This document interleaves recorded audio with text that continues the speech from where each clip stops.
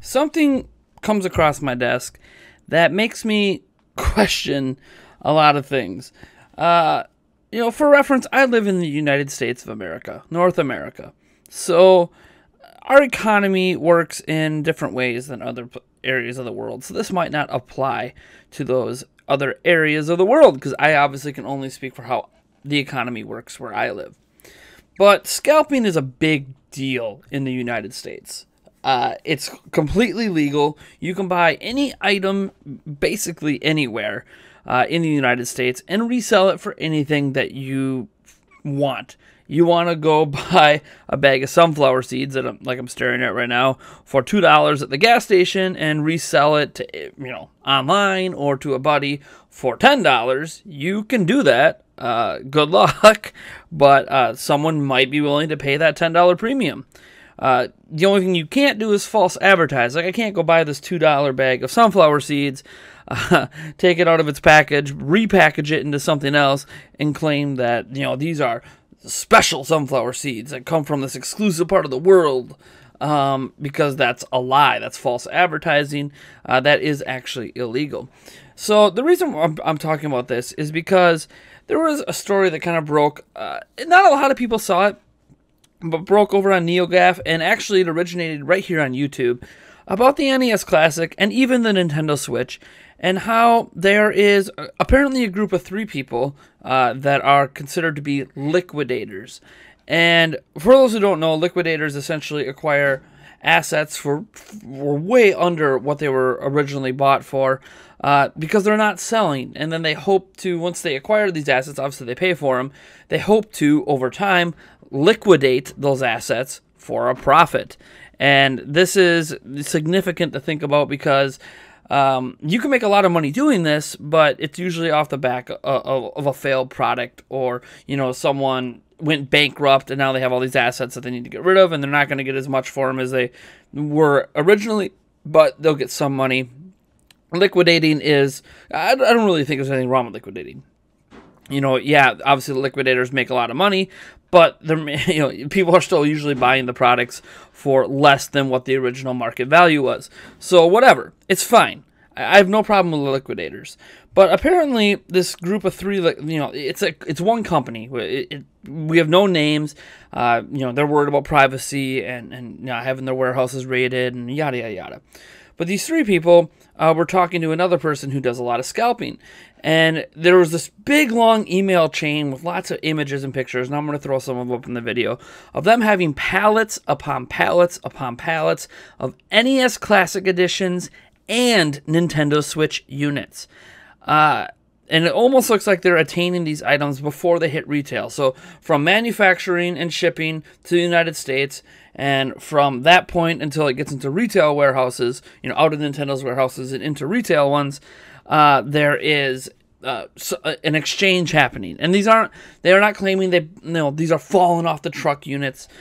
They claim that they purchased these units, whether they purchased them from the warehouses or directly from Nintendo, or cut a deal with manufacturers, or if they're just people who smartly are examining eBay and Craigslist and all these, they're really, hawk-eyeing, waiting for someone to be frustrated and throw up that NES Classic Edition for $25, or throw up that Nintendo Switch unit for $100. I know that seems crazy because these, even used, not even brand new in package, both the Switch and the NES Classic Edition still sell for more than their MSRP in general. But you will find deals out there.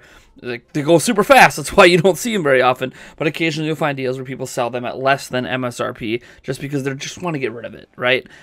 They put it up in a garage sale even just because they want to get rid of it. So they could be attaining the units this way, because they claim they or at least one of the email exchanges suggests that they paid like $250 per unit.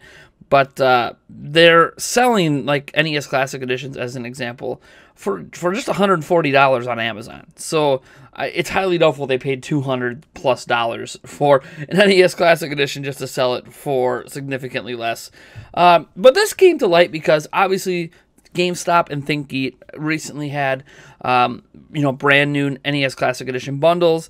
And now Amazon themselves have like 8 different truck locations. Like this is where you can buy Amazon products in person temporarily basically off the truck. And they're selling brand new units of NES Classic Editions at MSRP. And, a lot of people are wondering, what happened? How did GameStop, did Amazon just hold back stock? Which, GameStop, they were actually selling things at a little bit higher price, so you could argue they did that to make money, whereas, like, Amazon selling them at MSRP, that wouldn't make any sense for them to hold back products just to resell them at the same amount of money they would have made if they didn't hold the product back. Like, there's no advantage for GameStop here, or for Amazon in this case. So, it sounds like a lot of these units might have been obtained, as an example, from this liquidator. And this is just one that we know about. There could be several different liquidation groups or scalper groups. And it's one thing, if someone got a hold of 10 units, like that seems reasonable, right? For someone to Hawkeye different retailer websites and different in-person stores and end up with 10 units and resell them, like that kind of scalping market, while it sucks, it doesn't bother me as much because, that's just how the American economy works. And I'm not going to lie, like when I was a kid, I used to buy Pokemon cards so I could resell them. And hope I hit on a rare card. So, like, it's okay. I don't view this in as negative a light as some people do. But to have one specific person, you'll see in some of these email chains I'm putting up, where they say, we have 500 units, we have 800 units of NES Classic, we have 1,000 Nintendo Switch units. This, to me, is just mind-boggling. The length at which scalpers and liquidation companies, which, by the way, like, I'm going to consider, this is a liquidation company, which is probably why they had, $200,000, $300,000 they needed to purchase all this stuff. They are acting like scalpers because these are products that they're not liquidating to turn a profit. They're scalping to turn a profit because these are things that are selling and are in high demand, whereas liquidators are usually trying to turn profits on things that aren't selling very well and aren't in high demand. So this is like the opposite of what liquidators usually do. But obviously there's a high profit margin to be made here if they're somehow able to get a hold of these units between when they're made and when they hit retail stores. And again, this is just one person doing it. And apparently, when I was going through the NeoGAF thread, just to see if there's any additional information, this guy named Gregor the Fellhand says, this video is silly because it was reported in the video, and it says, I work in this industry, resellers and liquidation. Only 30% of the sales of the company I work for is in video games. A 3-man team buying $1+ million in stock as an example, and slowly selling it is becoming more standard. If you FBA, aka send the item to Amazon so Amazon fulfills it, all you do is select a price and or sell to Amazon at a set price, then ship the items in bulk to Amazon to handle. Amazon takes a 25% cut on most video games now, and on top of that, a percentage of the gross sales and a listing fee for video games. Even as liquidators, this 3-man company most likely spends 60+ hours a week trolling eBay and other sites to snatch up the classic that go up cheap. And it's standard practice to raise prices on high-demand items, even if they have lots in stock, especially if they have lots in stock. That's just basic capitalism, supply and demand. Could they be buying knockoffs from China? Yep. And they have probably sold some knockoffs from China, knowingly or unknowingly. It happens. Resellers of retro stuff aren't the devil. They act as a buffer to people that don't want to buy from Bob, aka a random person, off eBay. A good reseller will test, clean, and complete a system before sending it out. So, in that sense, you're paying for peace of mind. Now, resellers that target new items and buy everything to increase cost, I'm not a fan of, but that's how the market works. So this guy's suggesting that this is actually really common, both with old items, obviously we know that, but also with brand new items. And while they personally frown upon it, it is something that a lot of people do.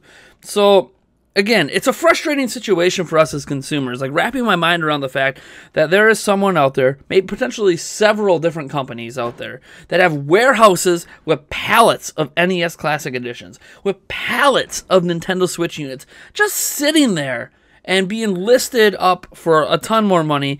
It really irks me. This is the point where I think there needs to somehow be a way, there isn't currently, but a legal way to limit this a little bit.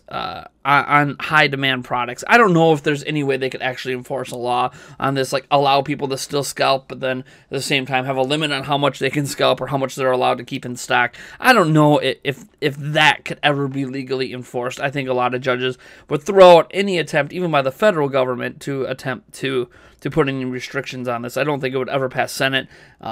So many people make money off this, and the United States is about making money. It's, whatever.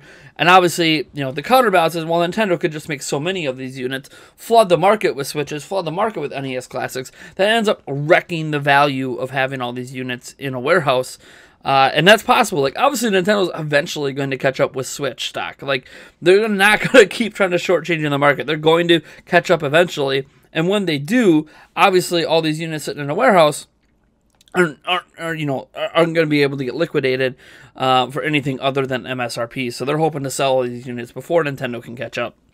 When it comes to NES Classic Edition, they can take their sweet time selling the NES Classic Edition, or they sell off some stock to GameStop, or they sell some stock to Amazon, and when they're selling their individual stuff, like they could take their time selling it because it's not going to be made anymore. So even if people, as an example, won't pay $140 for an NES Classic today, won't pay $200 for an NES Classic today, 3, 4, 5 years from now, people might be willing to pay that because it's going to be even rarer and rarer to see NES Classic Editions anywhere.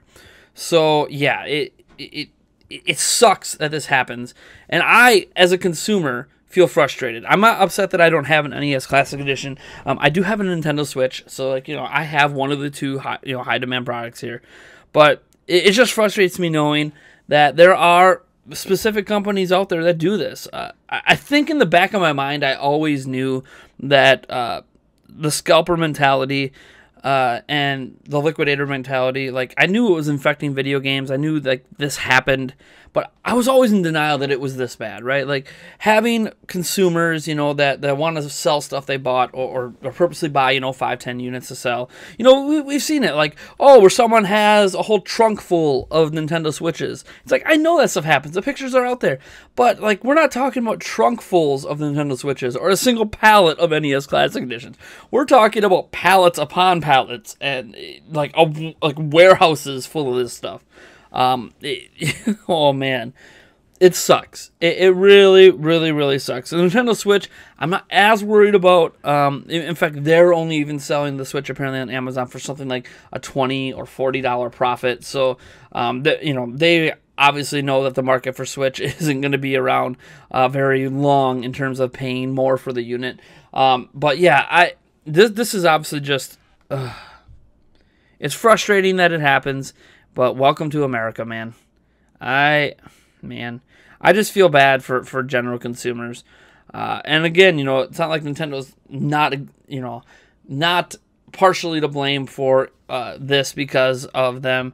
I'm not going to blame them necessarily for the Switch because it sounds like there's a parts shortage thing. So like Nintendo, it's not necessarily 100% their fault. They can't keep up with demand.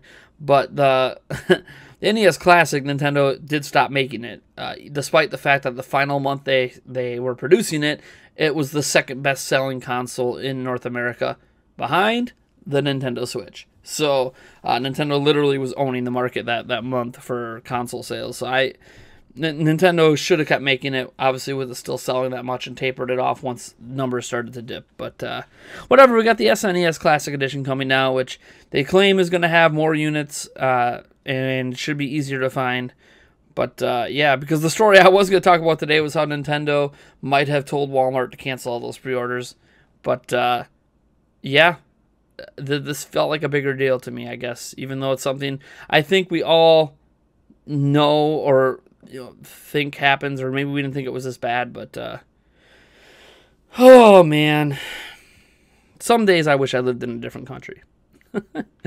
Anyways, I am Nathaniel Rufflegents from Nintendo Prime. If you like this video, you know what to do. If you dislike the video, hit that dislike button. I'll have links to where you can find all this information in the description below, including the various YouTubers that helped uncover it. And yeah, I will catch you guys in the next one.